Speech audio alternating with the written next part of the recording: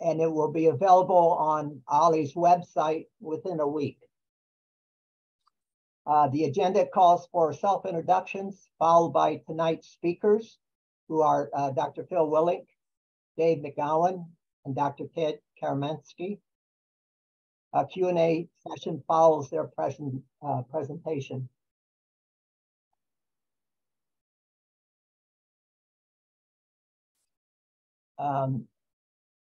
So let's get started with self-introductions. I am Michael Bowes, Executive Director of the Association for the Wolf Lake Initiative. Phil? Yeah, I'm a fish biologist with Illinois Natural History Survey, and then I'm on the board of OWLI. And Ted? Hi, Ted Karamanski here. I teach public history at Loyola University in Chicago, lifelong Southsider. And I also teach American Indian history, something we'll be talking about a little bit later. Okay. Steve? Dave? Steve, is it Pat? Pat, can you hear me? I don't think she can hear me. Dave? I'm Dave McGowan. My company is Ravenswood Media. I'm a filmmaker. The films that I make over my career have been environmental and conservation programs. I'm from Michigan City. At one time, I worked in the mills, and it's a good point for me to kind of bring my career to full circle and re-examine what had happened in the Calumet region, its history, and to make that history relevant to a larger audience, a global audience, by introducing this new concept of the Anthropocene epoch. Okay, Tyrone? Yes, can you hear me? Yes, I can. I can hear you. Okay, thank you. And that's Tyrone Haymore, and you're from? The Robbins History Museum. Yes. Okay.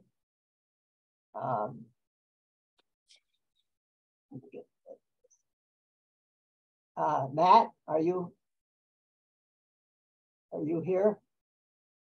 Nancy Walter? Eve? I'm here. Okay. Let me get this right here. Hi, Okay. Nancy Walker. Okay. Priscilla? Bob? I'm here, Priscilla. I live in the village of Michiana, Michigan. I'm not sure how I ended up on the mailing list, but it sounded interesting, so here I am. All right. Well, I hope you enjoy it. I'm sure I will. Thank you. All right, Lisa? Yes, I'm here, Lisa Soaduns. I'm from the Hegwish neighborhood and everything Calumet, and I am very active with the Cub Scouts, Pack 773. We hike all throughout the area. So. Okay, Bob? Oh, yes, Bob Florio. I'm using my wife's Zoom, and I am a committee member that's working on the film that Phil and David and Ted are going to talk about. Okay, I think that includes everyone. There's someone in the waiting room. I can't get them. This is Jeremy Strickland. I'm on.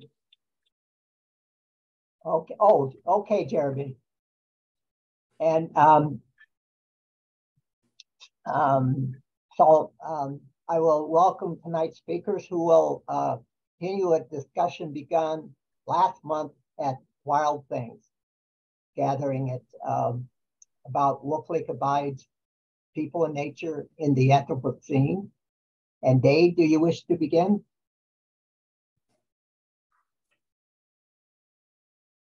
Thanks, Michael. Yes, I would. So, like I said, I'm a filmmaker, and we're developing a 1-hour documentary on the history of the Calumet region, but seen through the lens of the Anthropocene.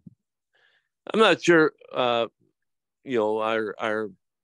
members tonight, how many of them are aware of that term. It's a new term. It arose about 20 years ago when earth scientists were having a debate about, what was going on with the natural systems of the earth, particularly with climate change. And as they were talking about it, a scientist by the name of Kreutzen had spontaneously came up with this concept of we're entering the Anthropocene, where throughout Earth's history, the Earth itself, the landscape, had a carbon cycle, a nitrogen cycle, and an oxygen cycle that ran pretty much on its own. And then humans came along. And at first, it was a minor change in the landscape. But then as humans began to evolve more complex technologies and science, they, about the middle of the 20th century, we as humans our activity had overwhelmed the Earth's natural systems. And that's significant to the Calumet for two reasons. One is that this hyperdrive of human activity, especially with hydrocarbons, was particularly robust in the Calumet in the 19th century. So the Calumet went from a wetland forested area to a industrial behemoth, like within decades. It's just a really remarkable rise of industry. It's also significant in that how once those industries collapsed in the late 20th century, humans in the Calumet, began to reconsider their relationship with the landscape. And that's why we have a Zoom tonight called Calumet Nature. Something like Calumet Nature probably wouldn't have happened 100 years ago. It wouldn't have been on anybody's radar, but it is today because we are beginning to reflect on what has happened. So I'd like to make a documentary, a 1-hour documentary that demonstrates or shows this arc in history from the Calumet being a wilderness, is the last settled area in Indiana, to becoming an industrial powerhouse, and then becoming a spot where multiple groups have come in to reclaim this land that had this huge human footprint on it, and thinking about how we can take what has changed, and I don't want to use the word restore because it's not restoring. We'll never restore because nature is a moving train. It's always changing, and we're part of that change.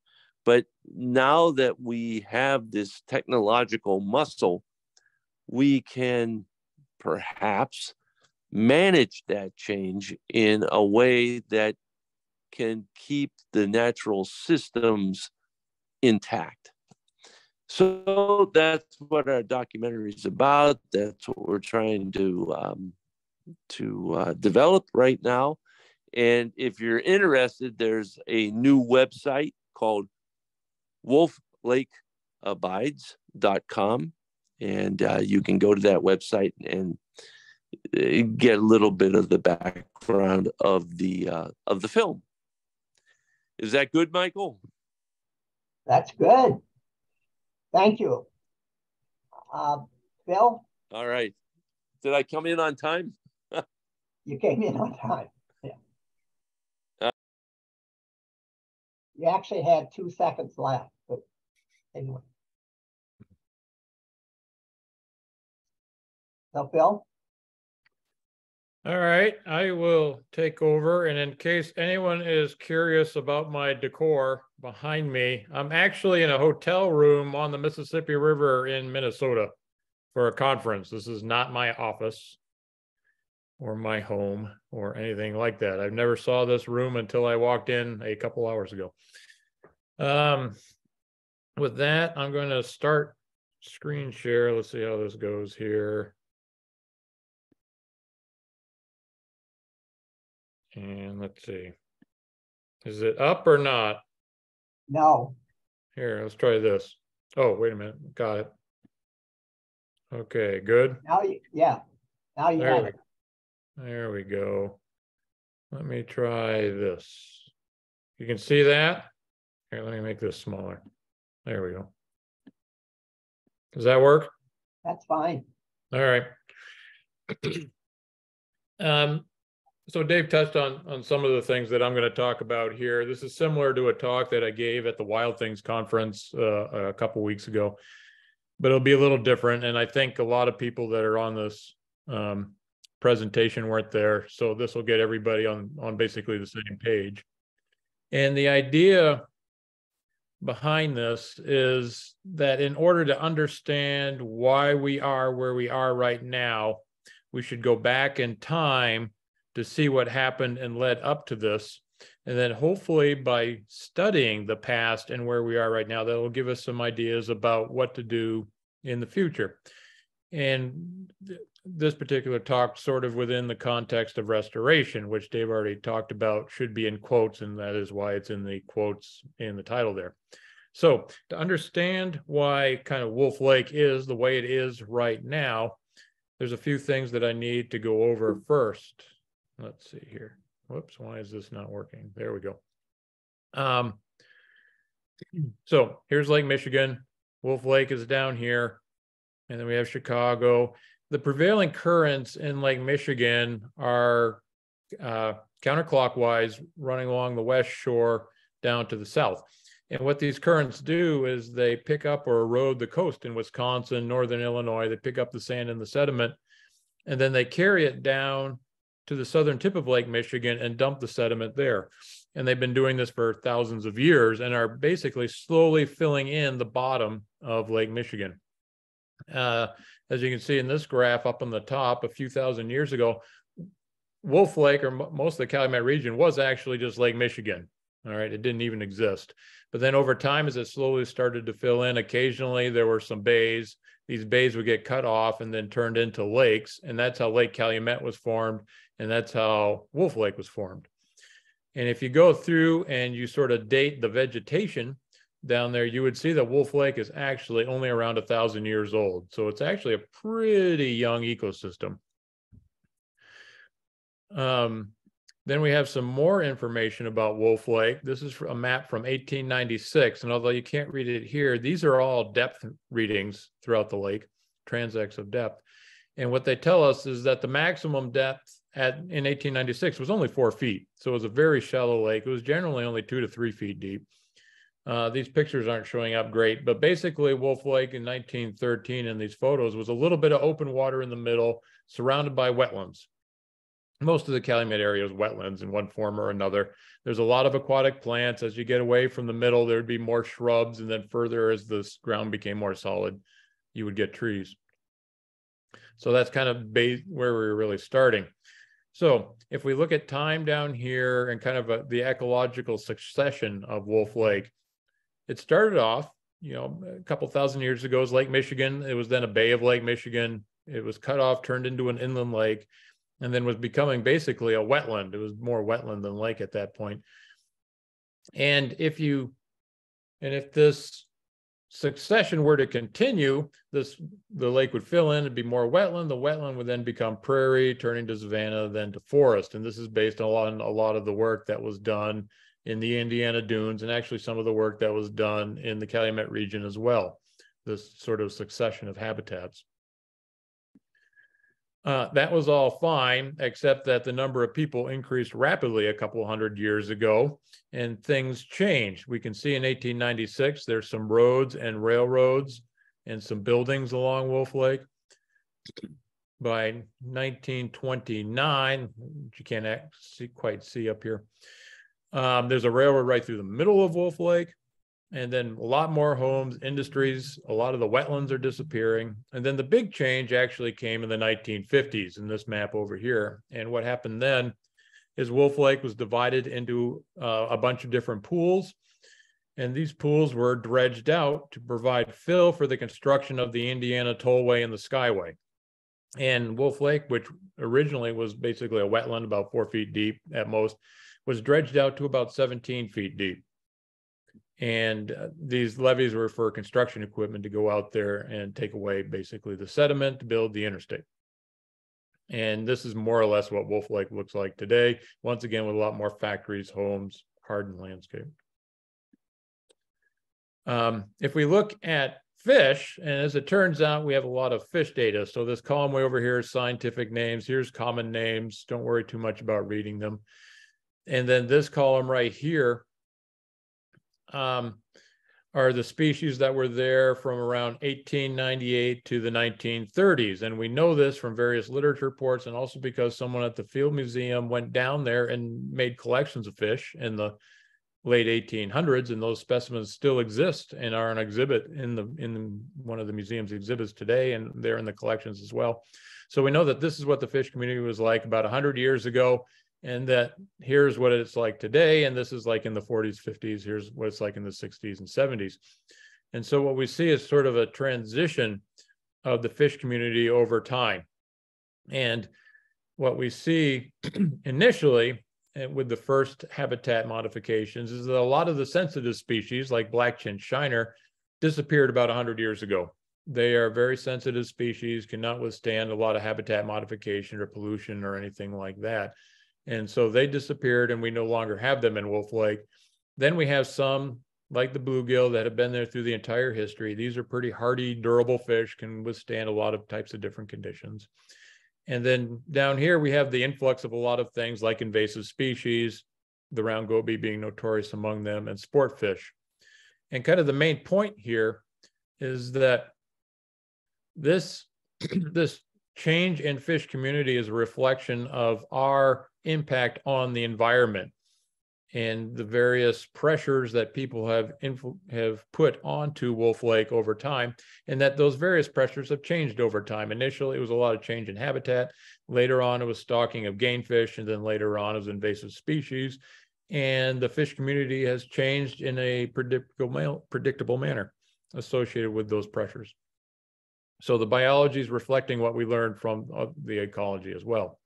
So if we go back to this map, or this diagram, in the Anthropocene, and we didn't talk about a whole lot, but there's a little bit of debate about when the Anthropocene technically started, so feel free to wiggle this line around a little bit.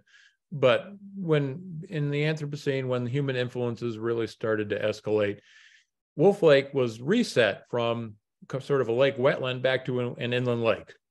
So we went back to an earlier condition based on our activities in the past up to the present day. Now, the question is, what is Wolf Lake going to be like in the future? And we don't really know. There's a lot of different opinions about this. There's a lot of different stakeholders, all with their particular interests. And we don't really know what the future holds for Wolf Lake. But I will say that because of the particular geomorphology, geology, geography, hydrology, what have you, this is sort of the easiest path to follow, this natural trajectory. And the further you get from this particular trajectory, the more expensive it would be to have that particular habitat. And by more expensive, I mean in terms of funding, effort, people hours, what have you. So all these options are available to us, but this would probably be the cheapest one right there. Now, when we talk about restoration projects, oftentimes our focus is in the here and now. And what we do is in the Chicago region, we look back a couple hundred years, maybe a few hundred years, to see what the condition was like, and then try to restore it to this condition in the past. That's how a lot of restoration projects go. Now, I realize there are hundreds of restoration projects and they're all slightly different around here, but I'll say that this is a common one, or a common way that a lot of people do things.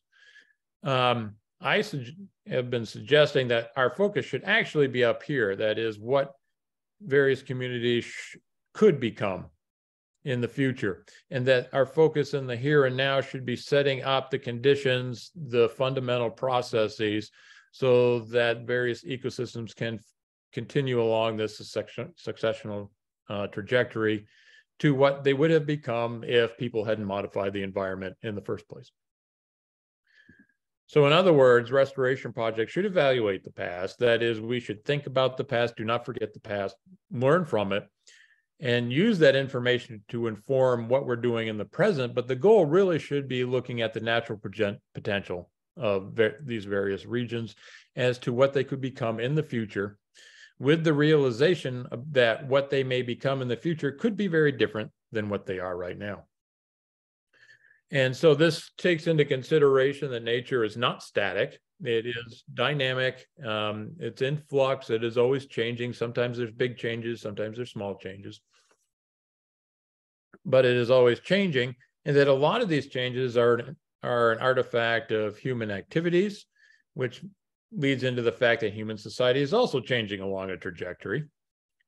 People's opinions change over time. Their attitudes change over time. And that this human trajectory is completely intertwined with nature, so much so that it is really impossible to disengage these. Climate change is a good example of this, but I suspect that with a lot of you that work in urban areas, you know that you always have to deal with the human element as well as the natural element, which combined we could basically call the environment. And with that, I'm going to end it here, because I do not know so much about the human element, and I will hand it over to Ted to talk more about people, and then we'll see where the discussion goes. And let me do this.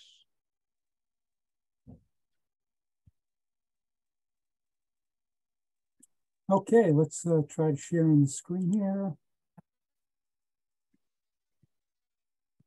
Is that? It's always tricky then to go back and try to get it to slideshow. Okay. So hopefully everybody's seeing that. And let's go back to the very beginning. Obviously, the glaciers, huge ice sheets a mile thick, created the Great Lakes. That ice sheet, which is sitting over the Calumet region, sitting over Chicago, begins to, and is largely retreated by 14,000 years ago. By 10,000 years ago, you have people living in the Calumet region. And as you can see from this particular slide, the ice sheets may be largely gone, but the lakes are still evolving. And the human history of Lake Michigan is longer than the existence of what we would regard as Lake Michigan today. People have been here and shaping the region while the region was literally being created by nature. The other thing that this means, of course, particularly if you look at this lower left slide of 7,000 years ago, if you were a Native American living on the shore of Lake Michigan, well, you'd be 30, 40, 50, 60 miles away from the current shoreline if you were on the shore of the lake 7,000 years ago, because the lake had, in that phase, the Chippewa phase, retreated so much. The point I want to make here is that Native people have been part of this environment since before this environment really existed as we know it today. And a key element in this, of course, is that as Lake Michigan gradually changed, it retreated and retreated, and sometimes it advanced and advanced. But in each case, it was leaving behind the former beaches. Hills, slight hills of sand thrown up by the tempestuous waters of the lake. And on this left side of this slide here, you can see how an aerial photo reveals these sand ridges. And these became absolutely critical to the development of the entire region. It is along these sand ridges that the first Indian paths are created. It's along this that the first government roads are created. Michigan City Road through the region still goes along one of these beach ridges. The first railroads were along here. And it was on these beach ridges that the first settlers came and built their settlements. Now, one of the important concepts that I want to get across is this of environmental vision. Environmental vision is essentially what happens when a group of people look at a place, and based on their economic and their cultural imperatives, they make a decision about how they're going to use the land. And for Native Americans, they looked at the Calumet region and in a unique way, in a way that no other group after them would attempt to exploit the region, because for them, they saw the advantage of what's called an ecotone. An ecotone is a place where a series of very distinct environmental zones come together. And that was possible in the Calumet region because of the proximity to Lake Michigan, but also to those beach ridges. And so you have this topography of slightly raised sand ridges running through the region, and then between them, you have wetlands. And so by living on the sand ridges, Native American communities understood that they could exploit the fishing in nearby Lake Michigan. They could exploit the waterfowl and hunting opportunities of the wetland region, and they could plant crops on the sand ridges, particularly corn, which they were very adept at growing. This map shows us the range of one of the later prehistoric cultures. So these are people here 10,000 years. So for millenniums, Native Americans were living in this region, largely pursuing this environmental vision that I described. It doesn't mean that their culture was static. A lot of things changed in those thousands of years. Religious practices, settlement patterns changed. This Mississippi in this later phase is the phase where they first begin to employ the raising of maize or corn. Before this, they were harvesting more wild crops and the like. And there's a number of really important Native American archaeological sites in the Calumet region that allow us to tell some of this story. We get to the historic period, as this map indicates. One of the important things to realize about the Calumet region is that by the 1700s, the 18th century, the Potawatomi are sort of the main group in this area. But because of those sand ridges being very ideal for Native American roads and paths, lots of groups are passing through the bottom of Lake Michigan. And the Potawatomi, they didn't have a problem with that.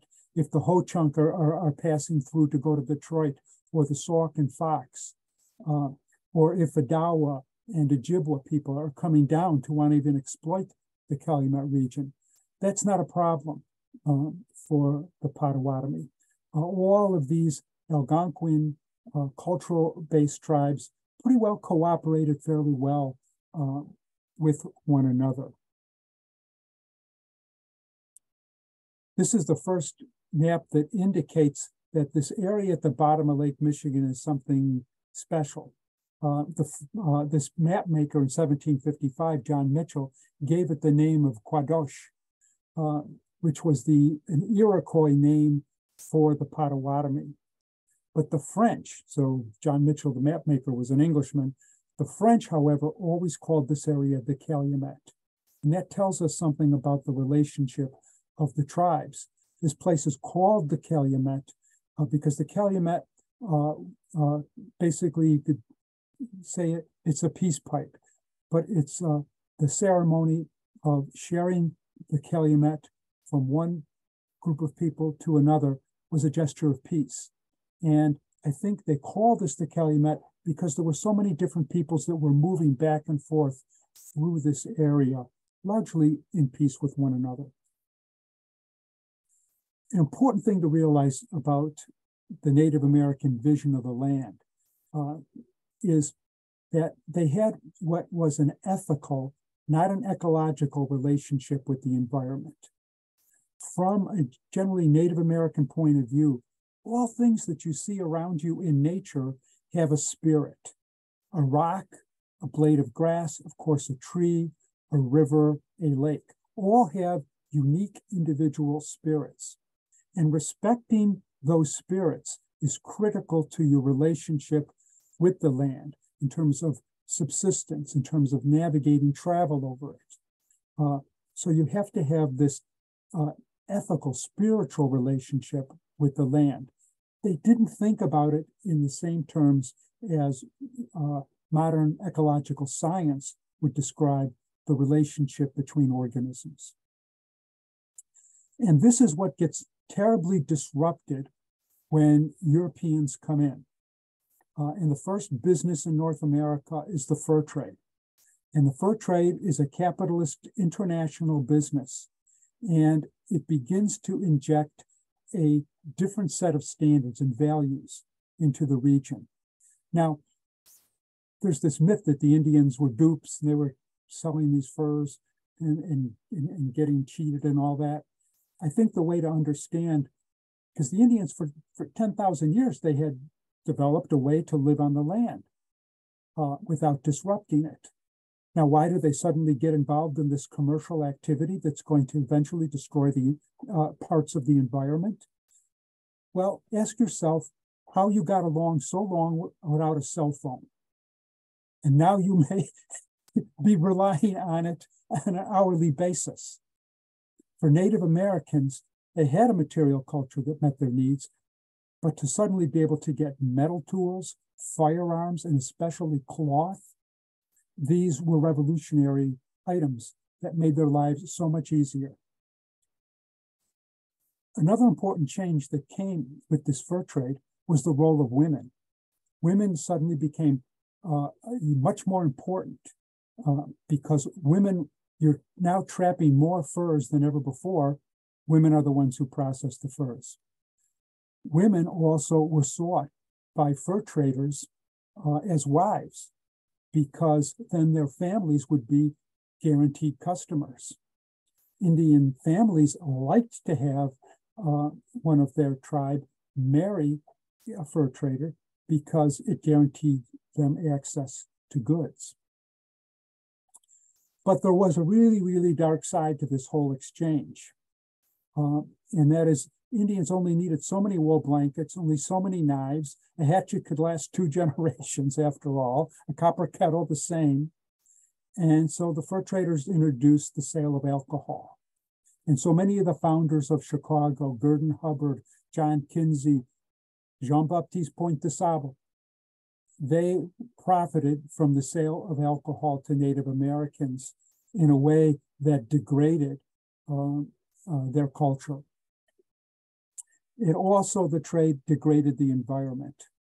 Beaver were the most sought after furs, and they were basically exterminated from the Calumet region for quite a long time in the 18th and early 19th centuries. That change has an environmental impact because beaver ponds would go ahead and slow the flow of streams going into the lake. Now the streams with no beaver ponds interrupting their flow would come, streams would move faster into the lake and they would deposit more soil in the lake, and this would go ahead and make the lake less clear, which would affect the spawning of certain species of fish.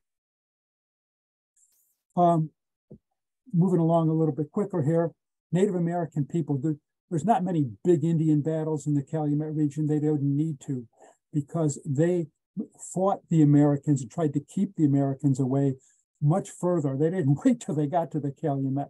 And the greatest Native American victory in our history was the Battle of the Thousand Slain in 1791, where Indians from the Calumet cooperated with other northern Indiana Indians to defeat an army of 1,400 American soldiers. However, the Americans did regroup, and after the Battle of Fallen Timbers, defeated this coalition of Native American tribes and forced upon them in the Treaty of Greenville the first of a whole series of land cessions that would eventually alienate their homeland from most of the Native American inhabitants of the region. And you can see where the red arrow is pointing. The first of those land cessions was a piece of land 6 miles square at the mouth of the Chicago River. And that was, of course, the future site of Chicago. It's part of this 1795 treaty. And it was followed by all kinds of other land cessions. Relentlessly, the United States government was pushing Native American peoples to go ahead and give up a little bit more, just give up a little bit more. It was basically salami tactics of disinheritance. And the ultimate one, for our purposes, was the 1833 Treaty of Chicago, which alienated the last of Native American holdings in the Chicago and in the Calumet region. And the peoples who lived there, some fled northward into Canada and into northern Michigan, but most were exiled by force, first to Iowa, then to Kansas, and eventually significant numbers to Oklahoma. I don't think we have time for this. I won't get into the terrible suffering of the Potawatomi Trail of Tears. It wasn't just a Cherokee thing. But there was this remarkable fellow, Leopold Pokagon. And Leopold saw what the United States was doing, and he realized that he needed to get some European American institutions other than the United States government on his side. And so he went ahead and developed a relationship with the Catholic Church, which, while being a powerful international organization, was basically reviled by most people in the United States in the 1830s.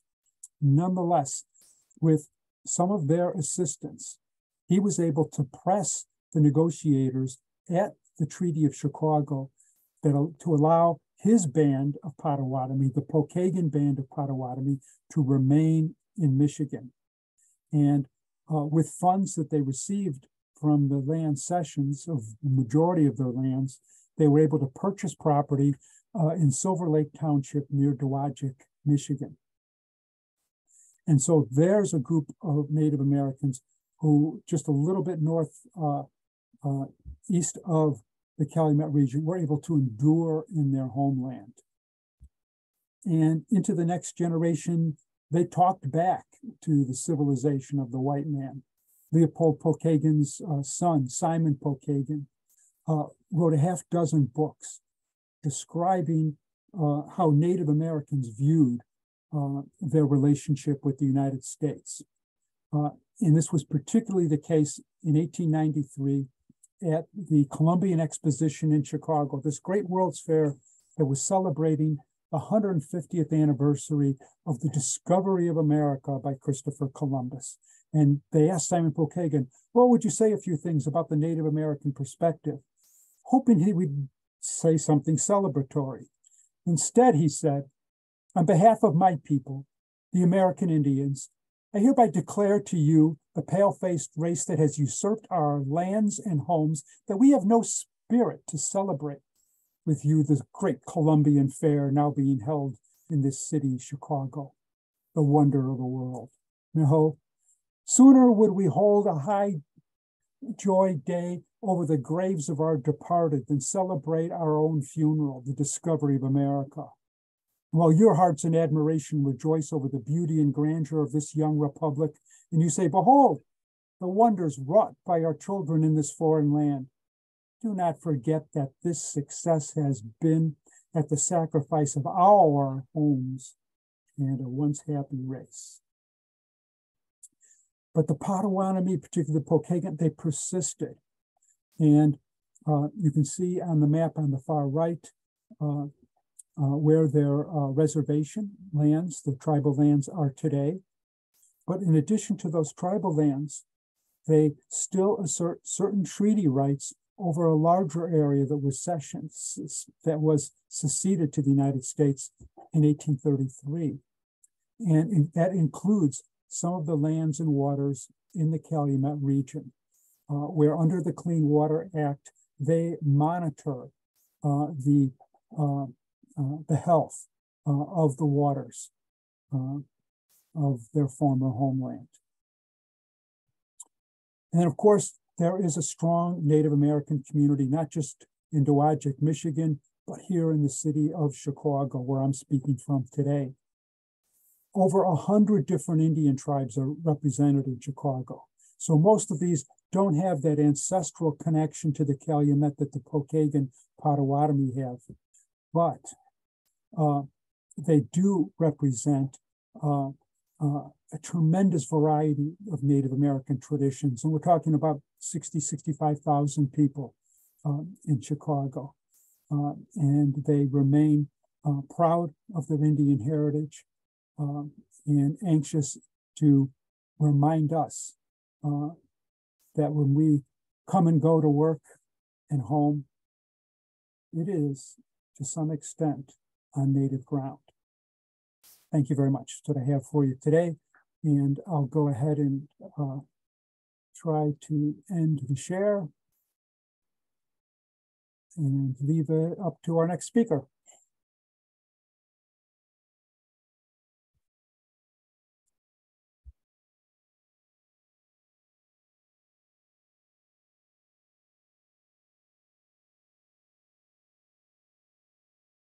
Okay, something's not working. Okay, I've unmuted myself, and I'll repeat what I just said.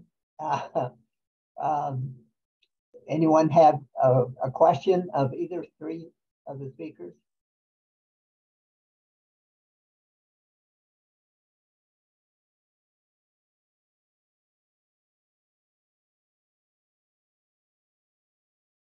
I was, Ted, that was,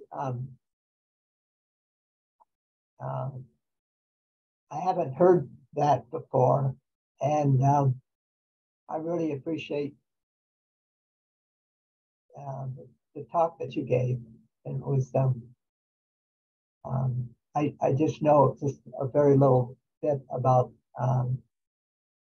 Native American history in the Calumet, and that filled in a lot for me. Yeah, thanks. I mean, it's a great story, but the thing about the Calumet is there's so many other great stories that come with it. So I can appreciate that. It's sort of yeah, Ted. One of them is Billy Caldwell. Right. How does he fit into all this? Well, so Billy Caldwell, who was one of the founders of the Catholic Church in the city of Chicago, who was a justice of the peace in early Chicago, one of the first voters ever in Chicago history. He had earlier opposed the United States. He was a disciple of the great Shawnee Indian warrior Tecumseh, and fought with him. And only after Tecumseh's defeat in the War of 1812 did Caldwell then say, okay, there's no keeping the Americans out. Let's see what we can do. And he represented the Potawatomi in a number of Indian treaty negotiations because he spoke the language of both the Europeans and the Indians very well. When did he die? I have a quick. Pardon me? When did Billy Caldwell die? He died probably about 5 years after the 1833 treaty. he had earlier been given a grant of land on the north branch of the Chicago River by the government. But when his people, the Potawatomi, were exiled to Iowa, he went with them with his entire family. And after a few years in residence there, he died and is buried in Council Bluffs, Iowa. It's intriguing to me that, you know, there's Billy Caldwell Woods, there's Caldwell that's streets, and his legacy is in Chicago. You know, how did that happen? That it sounds like he left Chicago and wasn't involved with its emergence, but his name keeps showing up. Well, he was pretty involved until the removal treaty. And this was Chicago began as a multiracial community in which you had a very significant number of people like Billy Caldwell who were of European and Indian origin. They were called the Métis. And so many of the early incorporators, founders of Chicago, were Métis people, men and women. But when you had these New Englanders coming in and people from upstate New York, those are the people who really begin to develop the industrial side of Chicago.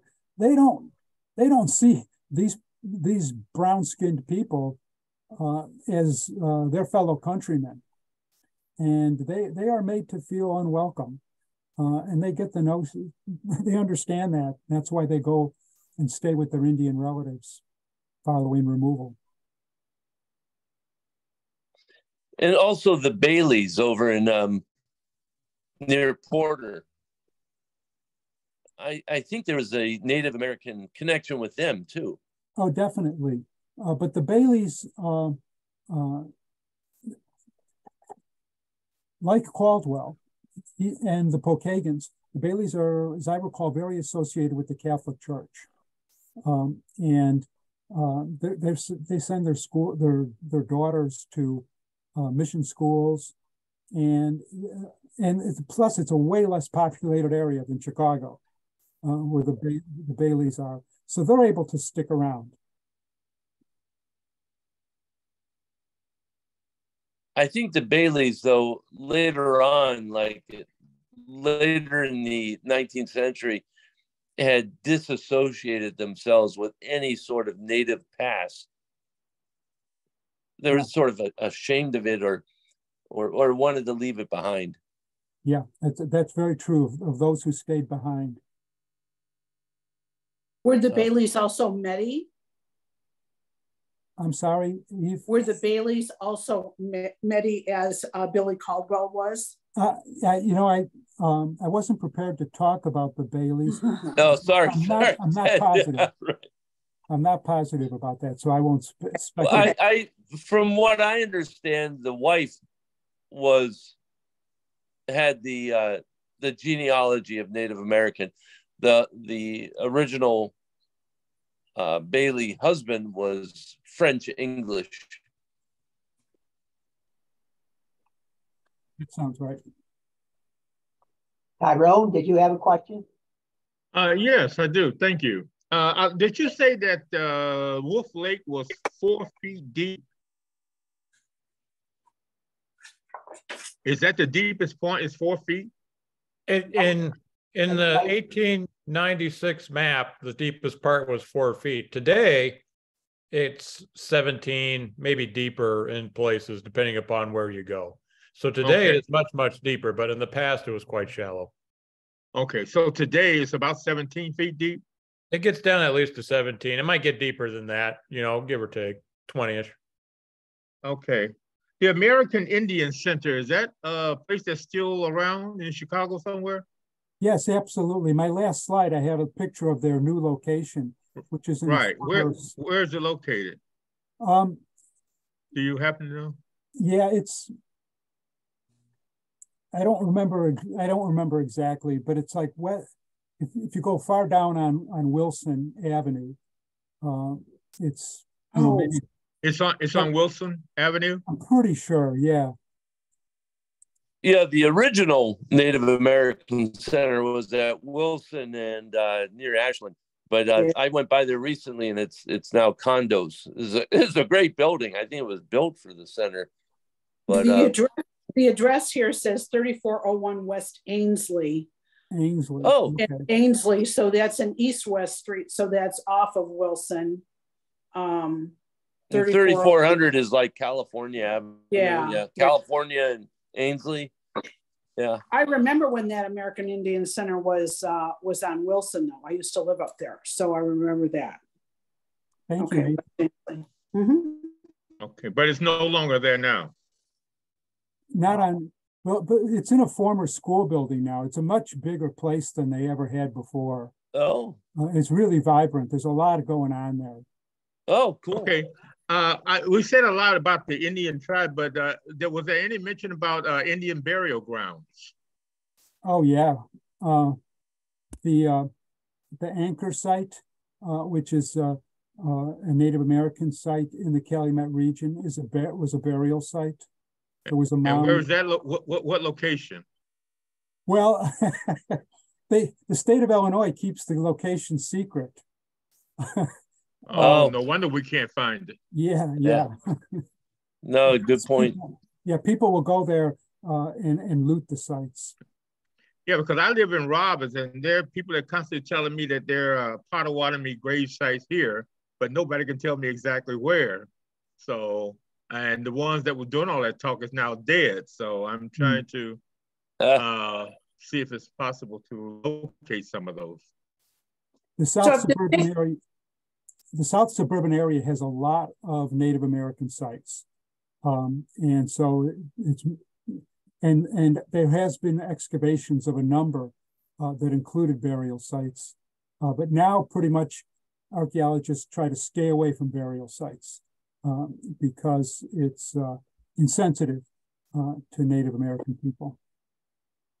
So if the state of Illinois is keeping secret the location of these sites, then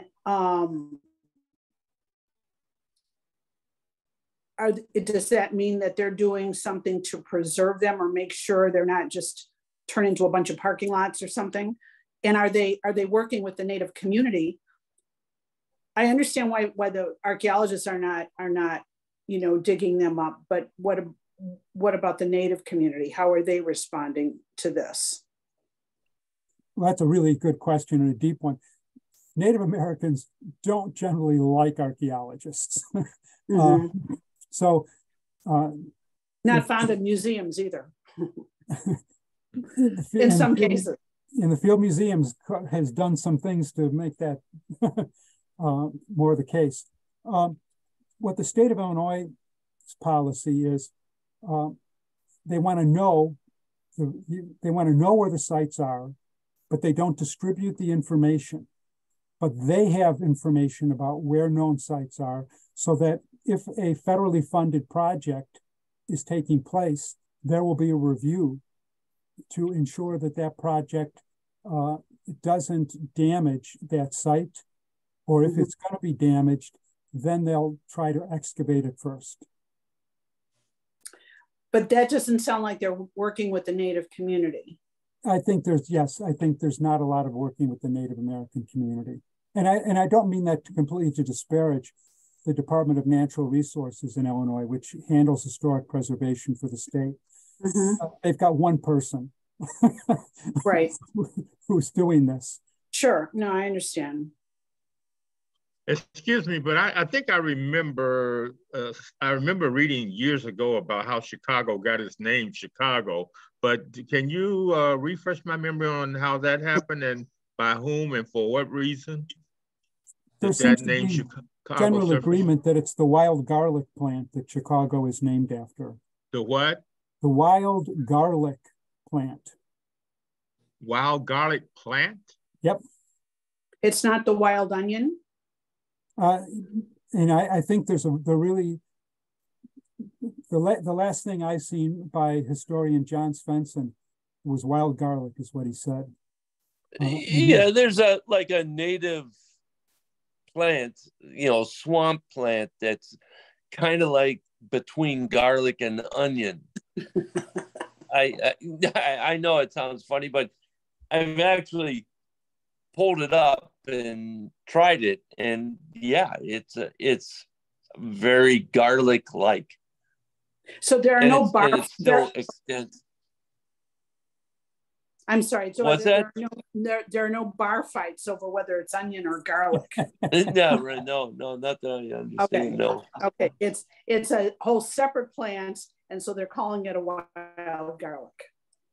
Yeah, I'm sure they don't precisely know what the Chicago plant was, but I know that there are several different kinds of plants in the region, still in the wetlands in the region, that if you told me, hey, is this garlic, I'd say, yeah, boy, it's pretty close. Yeah. Okay. So who made it possible that the city would be called Chicago, though? Who was behind that? Was it the Indians or the white man, or who? Those are Frenchmen. Was a Frenchman? They ask the Indian, what is this place? And the Indian tells them, and then based on how they heard it, they try to turn it into, letters. Yeah. First French letters, and then later English letters. Okay. Ted, this idea that a the mistranslation of some sort. I love this idea, and this is the first time I think I've heard you bring it up, that the Calumet, the name Calumet meant the peace. It had roots in peace, and that the region itself was not a scene of war, that there was this sort of cooperation among the tribes. I guess you can see where I'm going with this. I'm trying to incorporate it into a modern story of the essence of the Calumet region was rooted in peaceful relationships between groups of people.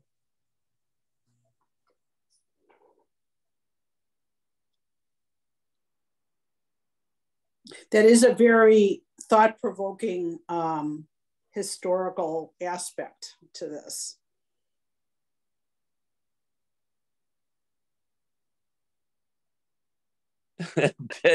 Ted's still processing it. he's not gonna step into that one until he's got some time to think about it. No, I mean I talked about it because I think it's worth considering.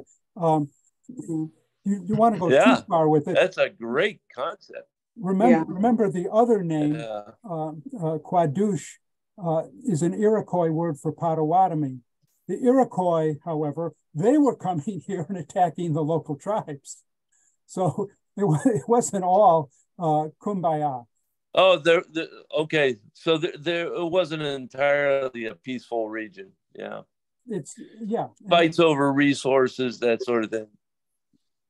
Yeah, I mean, it's a whole big part of the early history of the region, what they call the Iroquois Wars, where these New York tribes are coming in and trying to take over the hunting grounds of all the indigenous Algonquin peoples. And eventually the Algonquins prevail with help from the French. Huh. Wow.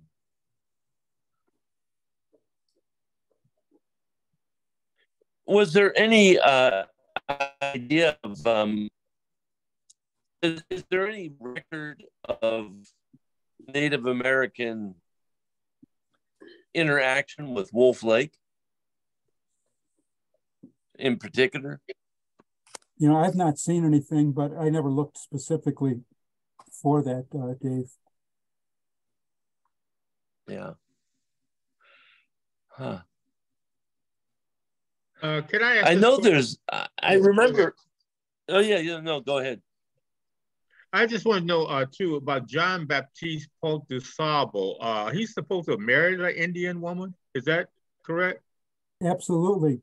Do we know what tribe she was associated with? She was a Potawatomi. She was a Potawatomi. They had two children. They had two children? And he eventually, and he was raising them at his place on the North Branch of the Chicago River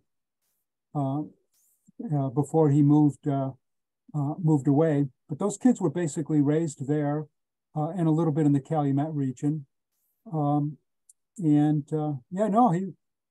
His wife was critical to his business success. How's that? Well, she had the connections with the local tribe. And so that ensured customers for him, made him a trustworthy partner. And so they had no problem having him live amongst them. Okay. So is she buried here? And I know his body has never been found, but I mean, there's rumors and speculation about where his body is. But what about his wife? Is her burial location known?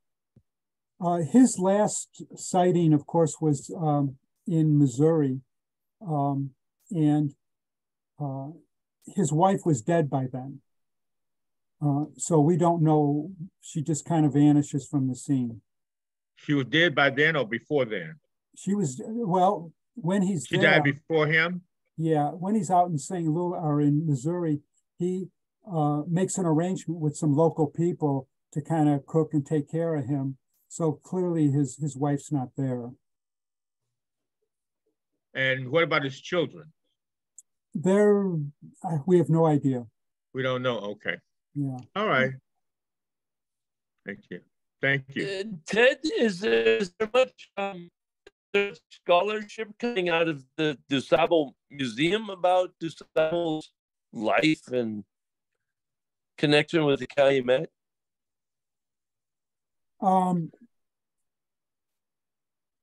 The people who have researched this most deeply are not directly involved with the DuSable Museum. I think the DuSable Museum, tries to pull together materials about his life, and certainly they have exhibits. But it's mainly people who've studied the early Native American and fur trade history of the region. I understand that Northeastern Indiana University over in Gary has a large collection on the Lake Michigan area. Are you familiar with that collection they have there of early Wolf Lake and those areas? I have not researched there, no. Thanks for mentioning that, Tyrone. Yeah, they do. They have maps, some really old. Tyrone, are you talking about the Indiana University extension in Gary? Yes. I know I think they did a bunch of recordings with people from the Calumet about their experience. I haven't looked into it either. Yeah, they have some interesting. Are weird.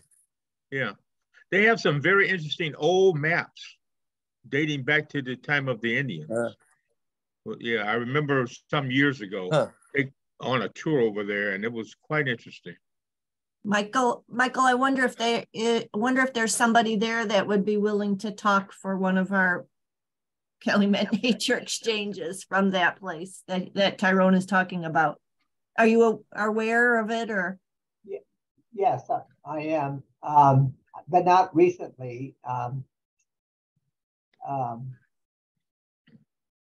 Yeah, they're located, I think, on the third floor of the main library, and the person that's in charge now, just the other day I ran across the name.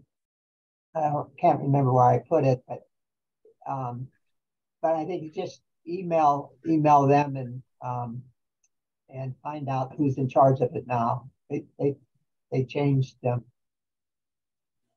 I've tried, Michael. I've tried a couple of times the calls and emails, and I don't get anywhere. I don't get any reply. Let me. Gosh, I think the guy that put it together retired. Right, yeah. and he's on he's still on staff there, or at least he's mentioned, but there is a person that replaced him. And let me go through my paperwork and see if I can run him down, because I think I may have him on my list of on my computer somewhere. And so if I can, I can find it. It may take me a day or so, but I'll find it and get it to you, Dave. Thanks. But I was surprised that I ran across it, and I can't remember how I did that. But anyway, I'll get there. It's a great center. It's a great area, and you just might just go visit the library and go up to the third floor, and you'll run into them. All right. But it's a lot of stuff there, and I know my wife had donated some things there, and but they ship them down to Indianapolis. Yeah, to be digitized. Yeah, so to be digitized, and so I don't know if they return. But it's Lisa. Yeah, I would, if you ever have the time. Yeah, I'll have to, I made notes. And okay. Ted, do you have an email that you'd be willing to share in case you are a wealth of information? And I just sit here thinking about how many other people, in our area, to share that information you have about the Indians and about, the Calumet region. So. Yeah, I mean, just go to the Loyola University History Department and okay, got a whole web page there, and click on send a message. Great. All right. Well, thank you. Okay, any other questions? Well, I appreciate everybody for stopping by. Our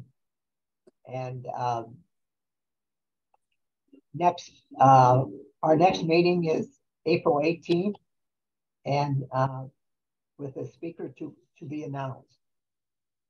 But anyway, thank you everyone for stopping by. And thank you, Michael, for putting this together. It is really fascinating. Yeah, really good job. Okay. Extremely interesting. I really appreciate it. Thank you.